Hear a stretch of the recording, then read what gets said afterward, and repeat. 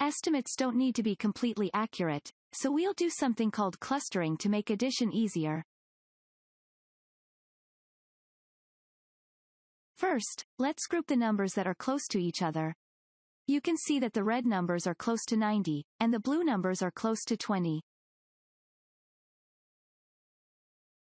Round the red numbers to 90.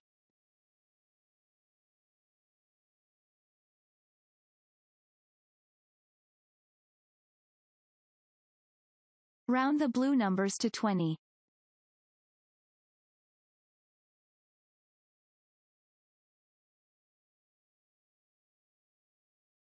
Let's move things around so that the identical numbers are clustered together. As you can see, we have two different clusters.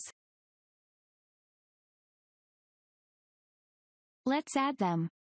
See how easy it is once they're clustered.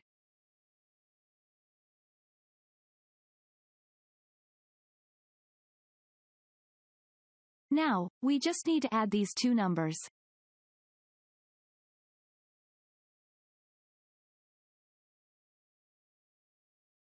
Adding the numbers gets us our result. This is the estimated sum.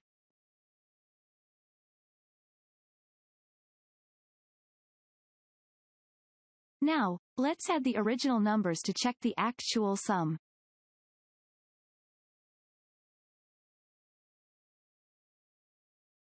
The actual sum and the estimated sum are usually pretty close, but in this case, they even match.